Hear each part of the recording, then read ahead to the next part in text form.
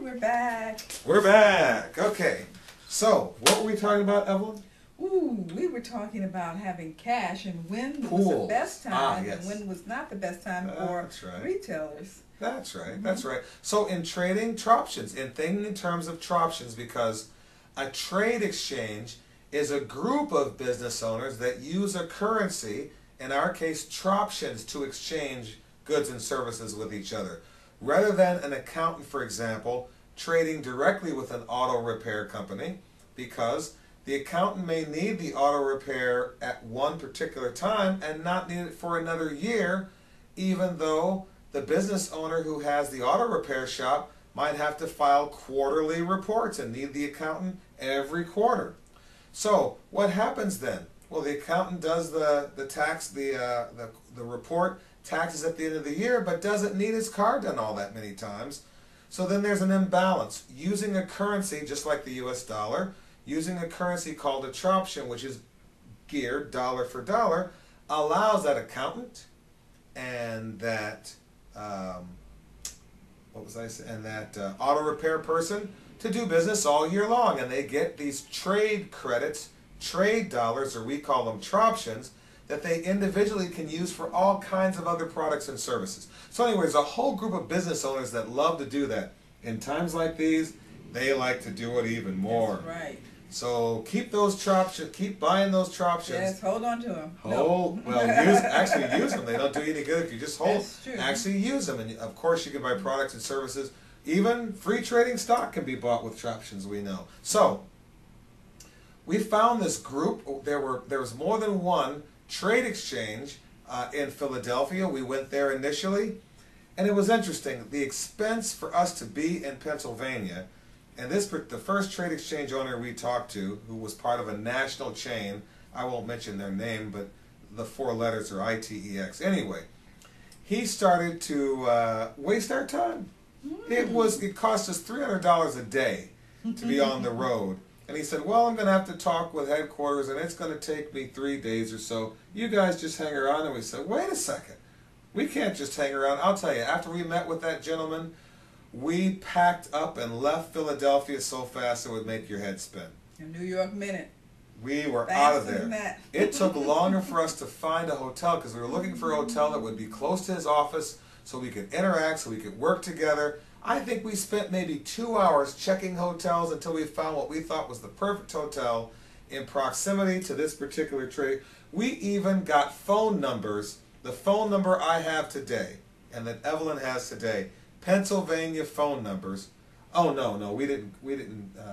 We bought the phones there, but we ended up changing our phone numbers to Pittsburgh numbers later. But yes. at any rate, we were just highly incensed that it should take that long to make a decision. So we got in the car and we started driving toward Pittsburgh. We actually called ahead to the Pittsburgh Trade Exchange to see what they would have available. And we had already established a relationship. We had already signed up with them. As a matter of fact, we had signed up with the one in Philadelphia too. We had signed up with both of them, paid our fees, had our credit card there to be charged for their monthly fees, and we were ready to go. We had established this relationship.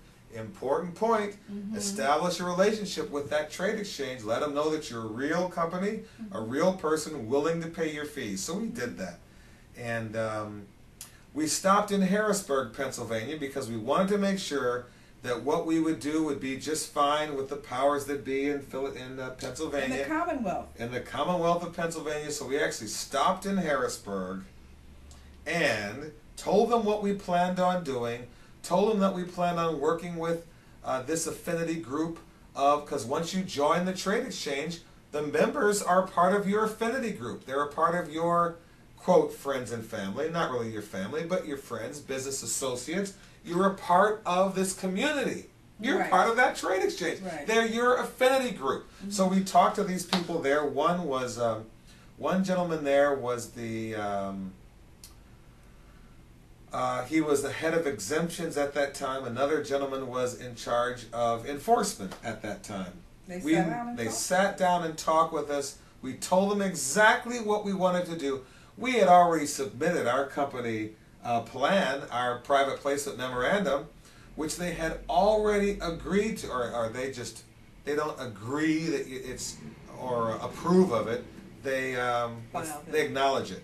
It has to be filed, and they acknowledge the filing because it was an exemption. They had already done that. They were familiar with the term Troption. They were familiar with global. At that point, we were called Global Trading Partners. They knew exactly who we were. We went and met them personally, and they said, we don't see any problem with what you want to do and how you intend to do it. So, from there we left and continued on to Pittsburgh. On our journey, yes. And we ended up getting to Pittsburgh in the evening, but this wonderful trade exchange, at that time they were called, do you remember? Barterall.